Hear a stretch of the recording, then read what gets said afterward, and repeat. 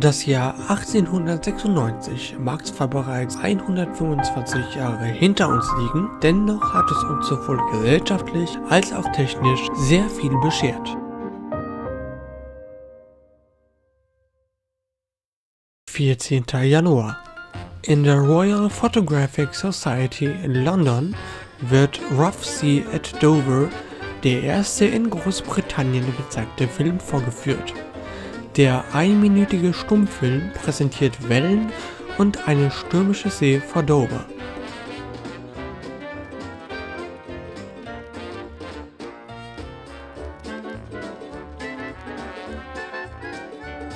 / 23. Januar. Vor der Physikalisch-Medizinischen Gesellschaft stellt Wilhelm Conrad Röntgen die von ihm entdeckten X-Strahlen vor. Bei der Vorführung wird Albert von Köllikers Hand als Demonstrationsobjekt verwendet. 1. Februar.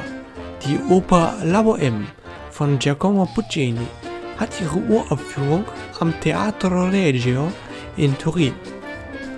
1. März.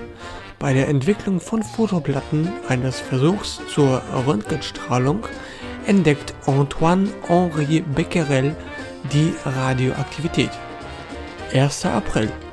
In Goslar wird das Unternehmen Wilhelm Weile gegründet, dem eine führende Rolle in der Fertigung von Optiken für die Befeuerung von Leuchttürmen zukommt.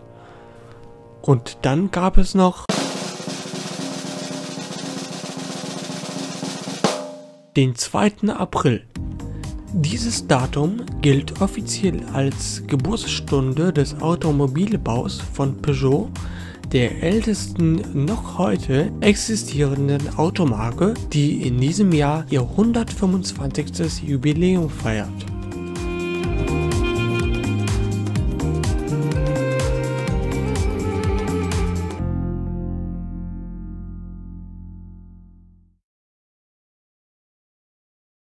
Die namensgebende Gründerfamilie Peugeot stammt aus der Umgebung von Montbéliard und ist protestantischer Konfession.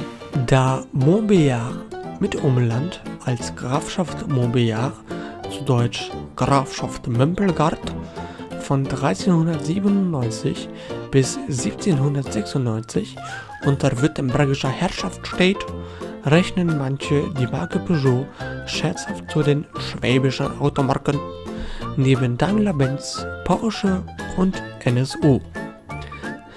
Als Unternehmer treten die Peugeots erstmals Ende des 18. Jahrhunderts mit einer Ölmühle, einer Gerberei sowie einer Färberei in Hérimoncourt in Erscheinung.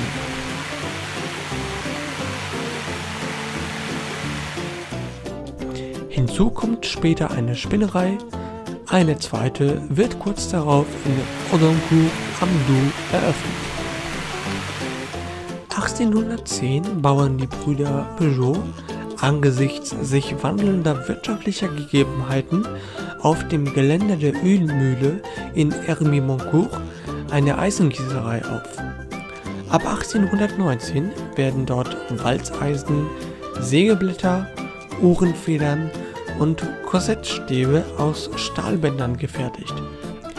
Weitere Fabriken für Werkzeuge und Eisenwaren werden in Valentiny und ab 1857 in Beaulieu eingerichtet.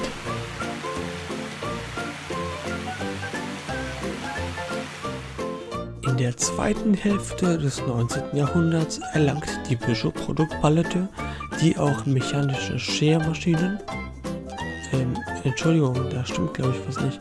Ich meinte natürlich mechanische Schermaschinen,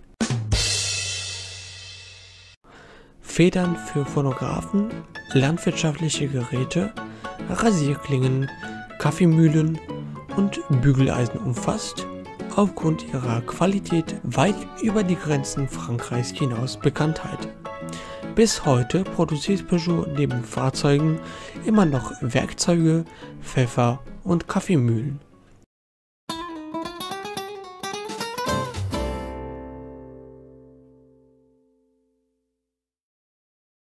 Als offizielle Geburtsstunde des Löwen gilt der 20. November 1858. An diesem Tag wird der Peugeot Löwe für die Erzeugnisse von Peugeot als Marke registriert. Im Jahre 1896 gründet Armand Peugeot das Unternehmen Société Anonyme des Automobiles Peugeot mit Firmensitzen in Oldenburg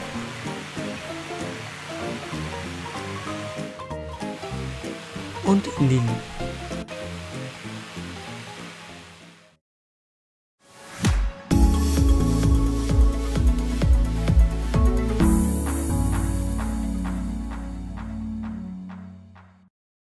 (1881) beginnt Peugeot mit der Fertigung von Fahrrädern, deren Bedeutung Armand Peugeot bei einem Aufenthalt in England erkannt hatte. Unter dem Namen Le Français stellten die Filles de Peugeot Frères 1882 ein Hochrad vor. 1888 etabliert sich Peugeot mit seinen Fahrradmodellen am Markt. Nun beginnt auch das Werk in Beaulieu mit der Herstellung von Fahrrädern.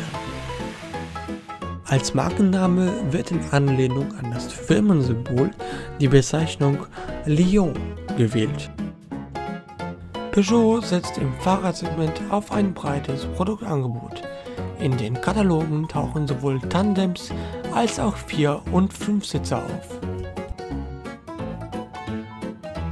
Innovativ ist auch ein Klapprad, das zur Diebstahlvorbeugung zusammengelegt mit in die Wohnung genommen werden kann.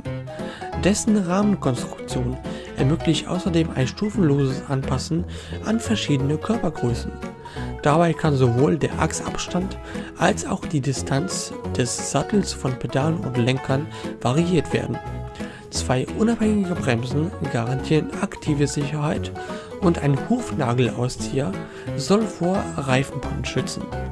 Im Jahr 1906 wird bei Peugeot-Fahrrädern erstmals eine Zweigang-Nabenschaltung verbaut.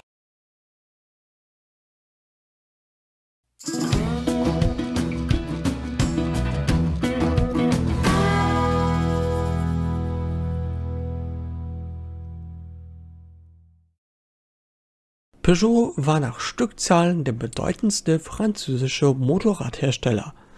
Ab 1899 produziert man motorisierte Zweiräder mit 1,5 PS starken Zedelmotoren aus der Schweiz, die noch ohne Kupplung und Getriebe auskommen müssen. Ab 1902 baut Peugeot vollwertige Motorräder, anfänglich mit 2 PS Motoren von Zedel, ab 1903 mit selbstentwickelten 2,5 bzw. 2,75 PS starken Viertaktmotoren mit 238 bzw. 333 Kubikzentimeter Hubraum. Gegen Aufpreis ist eine gefederte Vorderradgabel erhältlich. Ab 1905 sind bei Peugeot außerdem unterschiedlich starke Zweizylindermotoren im Angebot, die bei Hubräumen von 350 bis 1000 Kubikzentimeter Leistungen von 2,75 bis 7 PS abgeben. Noch vor dem Ersten Weltkrieg entwickelt sich Peugeot zu einem in ganz Europa erfolgreichen Zulieferer von Einbaumotoren, auch für englische Motorradhersteller, wie zum Beispiel Norton. 1907 gewinnt Rem Fowler bei der ersten Tourist Trophy auf der Isle of Man in der Zweizylinderklasse auf einer mit Peugeot-Motor ausgerüsteten Norton. 1909 tritt Peugeot zur Tourist Trophy mit eigenen Rennmaschinen an und erringt in der Folge zahlreiche Siege bei großen europäischen sowie amerikanischen Rennen. 1913 macht Peugeot mit einem Zweizylinder-Rennmotor, der Peugeot 500 Sport, auf der Fernfahrt Paris-Nizza von sich reden, der bei einem Hubraum von 500 Kubikzentimetern über 2 obenliegende Nockenwellen und 4 Ventile pro Zylinder verfügt. Damit sind Geschwindigkeiten von über 120 km/h möglich. Allerdings ist das Triebwerk thermisch instabil, weshalb die Konstruktion nicht weiterentwickelt wird. Der Erste Weltkrieg bringt die zivile Motorradproduktion von Peugeot zum Erliegen. Gebaut werden nur insbesondere Militärmaschinen mit seitengesteuertem Zweizylindermotor und 750 Kubikzentimeter Hubraum. Nach dem Krieg knüpft man an alte Traditionen an und wendet sich auch wieder dem prestigeträchtigen Rennsport zu. Die goldenen 20er werden daneben von der Produktion alltagstauglicher, leichter Maschinen geprägt, die mit einem 250 Kubikzentimeter Zweitaktmotor ausgestattet werden, der 3,5 PS leistet, sowie ein Zweiganggetriebe und eine gefederte Vorderradgabel aufweist. Ein Kuriosum blieb seitdem das Cyclomoto, das über einen in der Vorderradnabe integrierten Motor verfügte. 1926 gehen bei Peugeot die Automobil- und die Motorradabteilung eigene Wege und der offizielle Renneinsatz wird aufgegeben. Im gleichen Jahr wird das Blockmotorkonzept auf die Viertakter übertragen. Die damit ausgestatteten Maschinen begründen somit die Typenreihe P, die bis in die 50er Jahre fortgeführt werden sollten. Auf die Modelle P101, 102, 103 und 104 folgten ab 1927 das kopfgesteuerte Spitzenmodell P105 mit 350 Kubikzentimetern und ihre seitengesteuerten kleinen Schwestermodelle P107, 108, 109 und 110.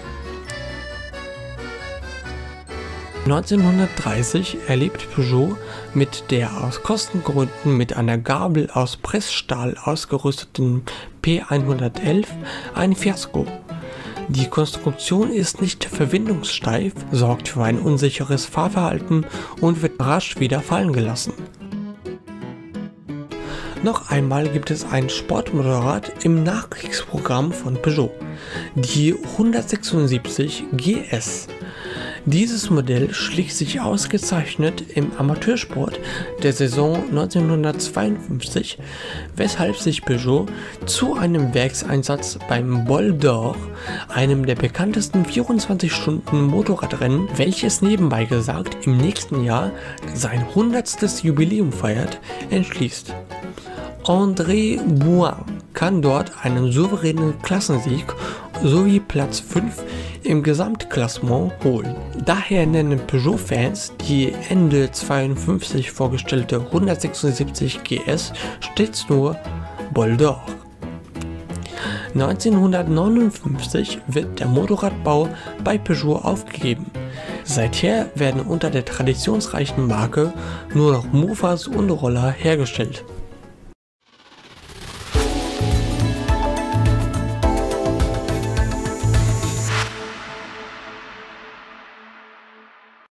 (1889) lässt Armand Peugeot das erste Kraftfahrzeug, das sogenannte Serpollet-Dreirad, bauen. Ein mit Dampf angetriebenes Fahrzeug, das man heute als Prototyp bezeichnen würde. Erst mit dem Wechsel zum Nachfolger, zum Typ 2, wurde der Wechsel auf Verbrennungsmotoren vollzogen, die allerdings von der Daimler Motorengesellschaft kamen. Im Jahr 1896 wurde in Wien ein Peugeot als erster in Serienproduktion erzeugter Otto-Motorwagen zugelassen. Das Jahr 1898 gilt als Beginn des Welterfolgs der Marke. Bereits im Jahre 1900 wurden 500 Fahrzeuge und 20.000 Fahrräder hergestellt. Im Jahr 1912 wird in Soho ein weiteres Werk gebaut. Ursprünglich werden hier Lkw produziert. 1917 wird in diesem Werk mit der Massenproduktion von Serienfahrzeugen begonnen. Kurz darauf, im Jahre 1925, wird das Werk in Soho zum Hauptsitz der Pkw-Produktion. Durch den Ersten Weltkrieg und die allgemeine Mobilmachung werden viele Fabriken, so auch Peugeot, gezwungen, ihre Einrichtungen für Kriegszwecke einzusetzen, was dazu führt, dass keine neuen Projekte mehr durchgeführt werden können. Auf der Automobilmesse 1929 in Paris wird das Modell 201 vorgestellt. Dieses Modell, das bis 1936 insgesamt 140.000 Mal produziert wird, erweist sich als besonders erfolgreich, beschert Peugeot eine bessere Finanzlage und trägt wesentlich zum guten Ruf als Automobilhersteller bei. Der 201 ist außerdem das erste Fahrzeug mit der später patentierten mittleren Null in der Modellbezeichnung, die bis heute Bestand hat. Im selben Jahr werden dann noch der Dieselmotor und das Sonnendach bei Peugeot eingeführt. Nach dem Krieg beginnt der Wiederaufbau, indem man die technische Ausrüstung und maschinelle Anlagen neu strukturiert. 1948 wird das neue Modell 203 sofort zum Erfolgsmodell. 1955 wird mit dem 403 der erste massenproduzierte Peugeot vorgestellt, der mit einem Dieselmotor erworben werden kann. Der 403 ist ebenfalls der erste vom italienischen Designer Pininfarina gestaltete Peugeot. Das im Jahr 1960 eingeführte Modell 404, zu dem ich übrigens auch ein Review hier auf meinem zweiten Kanal erstellt habe, könnt ihr gerne mal reinschauen, wird in ganz Europa wie auch im französischsprachigen Teil Afrikas ein großer Erfolg. Der 404 ist vor allem als Taxifahrzeug in diesen Ländern sehr verbreitet. Die stetige Expansion von Peugeot führt 5 Jahre später dazu, dass die Holding Peugeot SA, also auf gut Deutsch gesagt die Dachmarke, welche andere untergeordnete Marken stellvertretend vertritt, gegründet wird, die die verschiedenen Gesellschaften der Firmengruppe kontrolliert. Im selben Jahr wird das Werk in Mühlhausen oder auf Französisch Mulhouse errichtet.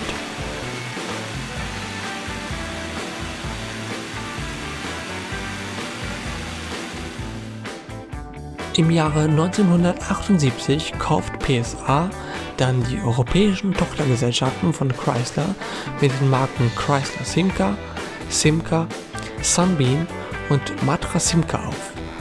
Da man den Namen Chrysler nicht länger benutzen darf, will man der neuen Tochtergesellschaft zuerst wieder den Namen Simca zurückgeben, aber Marketing-Experten raten schlussendlich davon ab, da die Marke zu sehr an Chrysler hafte. So verwendet man ab 1979 als Markennamen der neuen Tochter den von Talbot, einem kleinen Hersteller, der von Simca 1959 übernommen worden war. Da sich die Übernahme von Talbot als sehr schwierig und kostspielig erweist, legt man ab 1980 den Vertrieb und die Verwaltung von Peugeot und Talbot zusammen. Bis zum Erscheinen des Peugeot 205 im Jahre 1983 schreibt der PSA-Konzern weiter rote Zahlen, die durch Streiks vor allem bei Talbot und Citroën begünstigt werden. Mit Erscheinen des Peugeot 205 geht es bei Peugeot dann wieder bergauf. Nur bei Talbot sieht die Zukunft nicht so rosig aus und schließlich gibt man die Marke 1986 ganz auf. Der bereits fertige Nachfolger des Talbot Horizon, ursprünglich geplant als Talbot Arizona, wird dann 1985 außerplanmäßig als Peugeot 309 auf den Markt gebracht.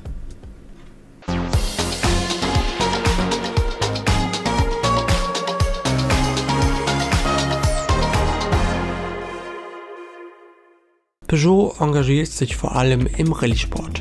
Dort konnten beispielsweise der 205, 306, 307 und der 206 Erfolge feiern. Schon in den 1960er Jahren gewinnt Peugeot mit dem 404 verschiedenste Rallyes, darunter mehrmals die East African Safari.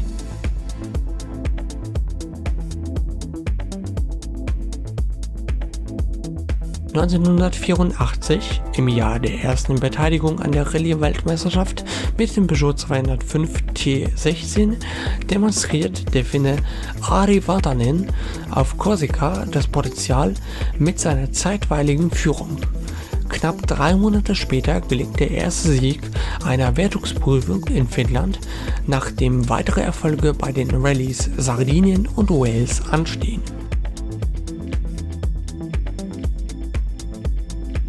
In den folgenden beiden Jahren dominiert Peugeot trotz sehr starker Gegner die Rallye-Weltmeisterschaft souverän. Die beiden Finnen, Timo Salonen und Juha Kankkunen, werden auf Peugeot Weltmeister der Jahre 1985 und 86. Bei der RAC Rally, die Abkürzung steht für Royal Automobile Club, Ende 1985 wird die zweite Auflage des Peugeot 205 T16 mit der Werksbezeichnung Evolution 2 präsentiert. Ihm wird, um gegen die wachsende Konkurrenz durch Audi, Lancia und Ford die Nase vorn zu haben, der Turboladedruck auf 2,5 bar erhöht. Nun hat man eine Leistung von 315 kW, sprich 430 PS, bei 7500 Umdrehungen pro Minute erreicht.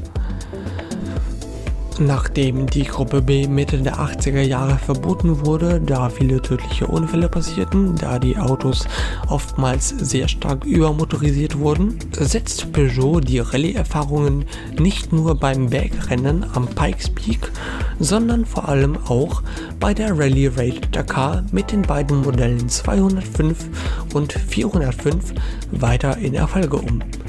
Auch hier kann sich der Finne Ari Vatanen in die Annalen der Peugeot Motorsportgeschichte eintragen. Peugeot gewinnt die Rallye Dakar in den Jahren 1987 bis 1990. Im Jahr 2015 nimmt Peugeot wieder an der Rallye teil. Eine Rückkehr an die Spitze des Rallye-Sports erlebt Peugeot ab dem Jahr 1999 mit der Einführung des 206 WRC. Mit dem finnischen Fahrer Markus Grönholm wird 2000 und 2002 die Fahrer-WM gewonnen. Im selben Zeitraum auch dreimal in Folge der Titel für den besten Konstrukteur. Nachfolgemodell des 206 WRC wird der Peugeot 307 WRC, welcher auf der Coupé Cabriolet-Version basiert.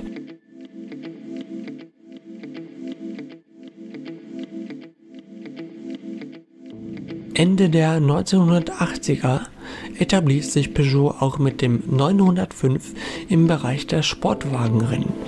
Hierbei werden 1992 und 1993 die 24 Stunden von Le Mans sowie die Sportwagen-Weltmeisterschaft gewonnen, nachdem die FIA, die Fédération Internationale des Automobiles, die Sportwagen-WM ab dem Jahr 93 nicht mehr ausschreibt, zieht sich Peugeot vorerst auch aus diesem Segment zurück.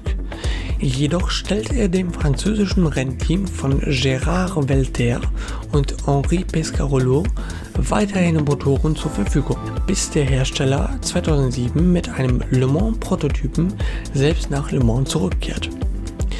Der Dieselrennwagen Peugeot 908 HDI FAP verliert jedoch das Rennen 2007 und 2008 gegen die etablierte Mannschaft von Audi. So bleibt dem Werk zunächst der Sieg in der Le Mans Series 2007.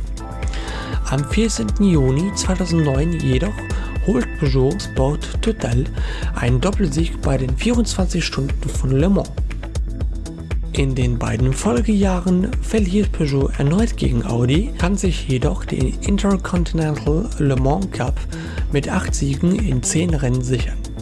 2012 zieht sich das Werksteam trotz begonnener Saisonvorbereitungen auch hier kurzfristig zurück. Als Grund wird die schwierige wirtschaftliche Situation angeführt. Von 1994 bis 2000 ist Peugeot als Motorenlieferant für verschiedene Formel-1-Teams tätig. Das Formel-1-Engagement knüpft dabei an das Projekt der Gruppe C Sportwagen an, zumal das Motorenreglement in den letzten Jahren der Sportwagen-Weltmeisterschaft praktisch identisch zu dem der Formel 1 ist. Konsequenterweise bauen die von Peugeot entwickelten Motoren der Formel 1 auf jenen des Peugeot 905 auf. Jedoch bleiben die Erfolge bei McLaren, Jordan und Prost aus. Zwar erreichten vor allem die Fahrer von McLaren und Jordan eine Anzahl an Podestplatzierungen, allerdings erwerben sich die Peugeot-Motoren mit zahlreichen Defekten einen sehr unzuverlässigen Ruf und der französische Hersteller zieht sich zurück.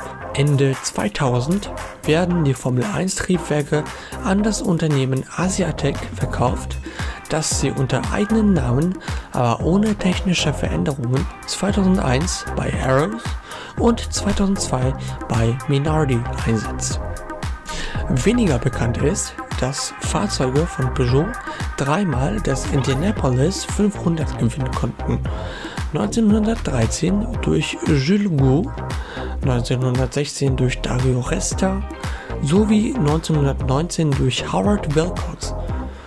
Ebenso wenig bekannt ist, dass am 27. April 2011 der Peugeot EX1 mit Elektroantrieb die 20,8 Kilometer lange Nürnberg-Ring-Nordschleife in 9 Minuten 1 Sekunde umrundete.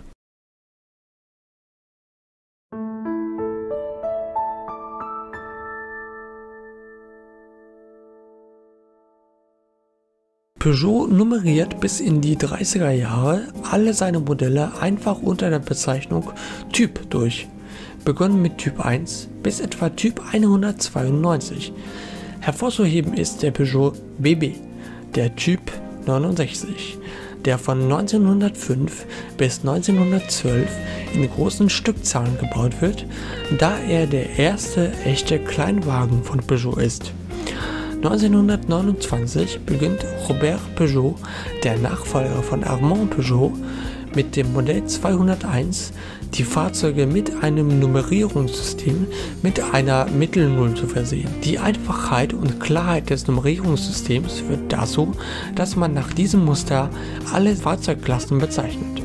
Die Null in der Mitte wird damit typisch für Peugeot und ist auch markenrechtlich geschützt. Dies führt im Jahr 1963 dazu, dass Porsche im Namensstreit um den Porsche 901 unterliegt und ihn daraufhin 911 nennt. Die Regelung der geschützten Null in Zahlenmitte gilt nur für vergleichbare Personenwagen anderer Marken. Es gibt Ausnahmen bei Sonderfahrzeugen von Bristol, BMW und Tatra. Seit 2004 werden für Sonder- und Nischenmodelle, wie zum Beispiel für die Modelle 1007, 4007, 3008 und 5008, auch vierstellige Doppel-Null-Nummern benutzt. Sieht man von den auf Kleinlieferwagenbasis beruhenden Hochdachkombis Bipper und Partner ab, so ist das Sportcoupé RCZ, vorgestellt 2009 und am Markt erhältlich seit Mai 2010, der bislang einzige Peugeot-Pkw, der keine Nummern als Modellbezeichnung trägt. 2012 kündigt Peugeot an, in Zukunft die Standardmodelle nur noch auf 1 bzw. 8 enden zu lassen. So wird der Nachfolger des 308 wieder 308 heißen, bzw. der Nachfolger des 107 dann auch 108 heißen. Um Platz für die größer werdende Modellfamilie zu schaffen, werden günstigere Modelle, zum Beispiel wie das Weltauto 301, hinten immer die 1 tragen.